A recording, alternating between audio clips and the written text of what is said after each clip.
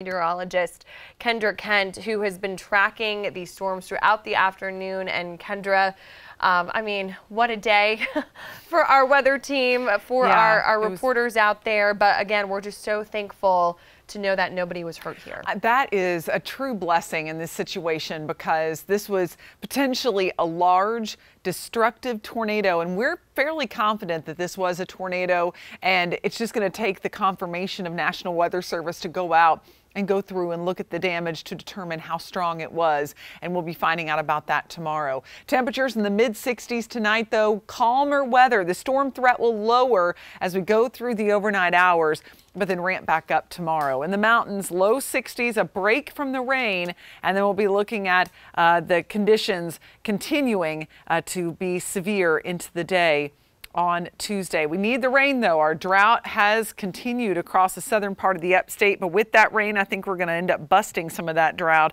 Stormy weather for Tuesday. Best chance of rain comes toward 2 to 6 p.m. Late week, it's going to be sunny with less heat, some really nice weather, and Mother's Day looks pretty good, too. Be sure to get the latest coming up on the 10 and 11 o'clock newscasts, as well as the morning news, and download our Fox Carolina app.